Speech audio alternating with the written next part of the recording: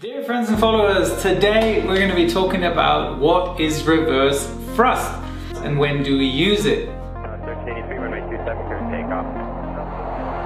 That is 15, 13, 27, 20. Okay, I'm going to break it down into the absolute basics. Reverse thrust is used to slow down the aircraft on the runway after touchdown. There are three main components which slow down the airplane on the runway. Primary is braking with disc or carbon brakes, and which are similar to your car. Secondary is reverse thrust, what we're going to talk about today. Third is with aerodynamical braking with the ground spoilers. So we have two words in reverse thrust.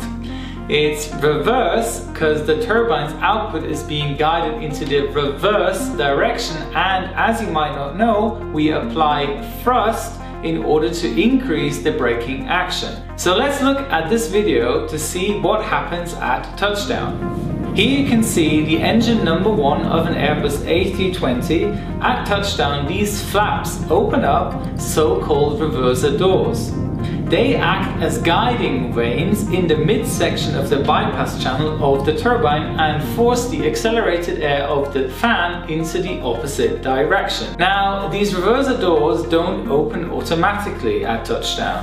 No, you're going to have to lift up these little levers which activate the hydraulic system to apply pressure to the actuator, which then opens the reverser doors. Keeping the levers in this position will only give you idle reverse. But as soon as you remove the thrust levers to the aft position, the engine will spool up, creating more thrust, increasing reverse output. The engines will increase thrust up to 70%, which then resembles in full reverse thrust. I know it sounds a bit odd that we actually apply thrust again just after touchdown. But you can definitely hear the difference between idle and full reverse thrust, trust me. Using the reverser significantly decreases the landing distance, varying between aircraft weight and environmental factors. If you look at this great video here showing a Boeing 747 touching down and applying full reverse thrust, you can clearly see how the water on the runway actually gets blown forwards to the aircraft.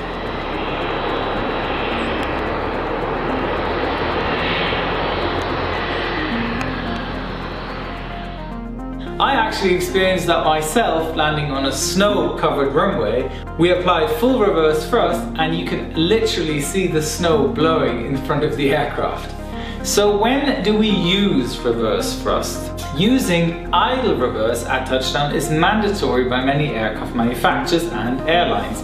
First and foremost, to immediately decrease the aircraft's speed and to stabilize the aircraft's rollout, plus to reduce the brake usage.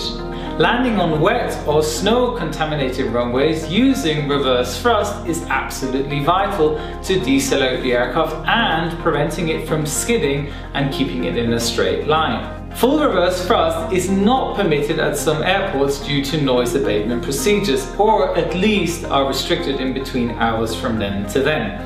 Nevertheless, pilots can use full reverse thrust when deemed necessary, but might have to state that in their decision in a report.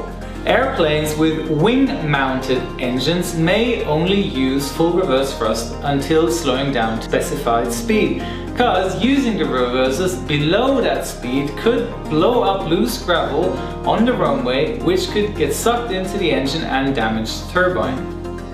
For example, on an Airbus A320, you would have to reduce full reverse thrust to idle reverse at 70 knots and retract the reversers at a speed of below 40 knots.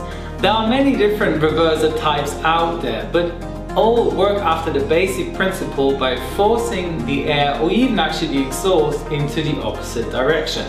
So I hope I've answered another aviation related question for you. If you have a question that's been on your mind, don't hesitate to write me. Therefore, subscribe my channel, check out my website and spread the word. Farewell, your Captain Joe.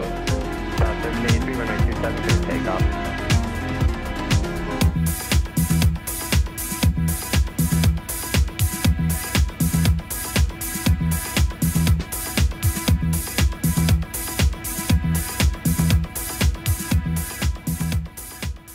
Fairly often you see executive jets using reverse thrust during taxi to reduce brake usage whilst rolling down a sloping taxiway. Because of their high-mounted engines, pilots don't need to worry about damaging the turbine due to the gravel on the asphalt.